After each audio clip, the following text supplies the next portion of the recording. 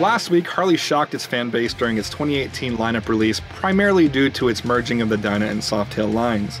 The previous Dyna line was redesigned and redeveloped to include the new Milwaukee 8 motor, as well as the controversial monoshock rear suspension. The most drastic change of this line came to the Fat Bob model. The Fat Bob, with its unique bug-eyed headlights, fat front tire, and racing stripe graphics, is arguably one of the most recognizable Harleys on the road. And it's safe to say the 2018 Fat Bob will continue with this title. After 11 years since its initial release, the 2018 Fat Bob received a complete makeover. Looking like something out of the Walking Dead 3000, Harley ditched the minion headlight to feature a futuristic horizontal LED. They also moved away from the racing stripes in exchange of a flat black tank topper graphic.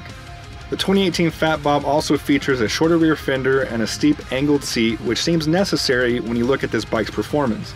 The new Milwaukee 8 will be offered in both the 107 and the 114 configurations for the Fat Bob. The 107 is a 1,746cc, 4-valve per cylinder, dual counterbalance V-twin, putting out 110 foot-pounds of torque. Harley claims that this new 107 platform makes the 2018 Fat Bob 10% faster from 0 to 60 than its 2017 counterpart.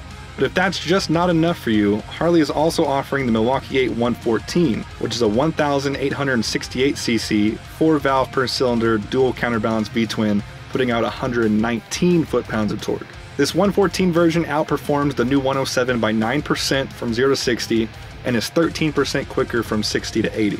But going fast in a straight line was definitely not the primary goal of the 2018 models.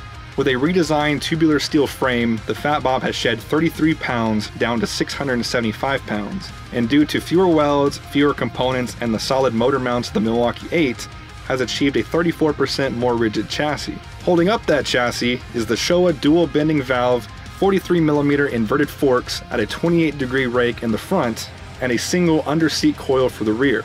The new rear suspension will allow for increased wheel travel, improved dampening, and easily adjusted spring preload due to the external adjustment knob. Keeping the bike planted to the ground is the Fat Bob's iconic fat tires, a 150/80 in the front and a 180/70 in the rear, both wrapped around a 16-inch cast wheel. But of course, all of this does come at a price. The 2018 Fat Bob starts at $17 grand for a black 107 or $17.4 for a 107 in color. If you're looking at the 114 model, you're looking at $18,700 for a black or $19,100 if you'd like some color.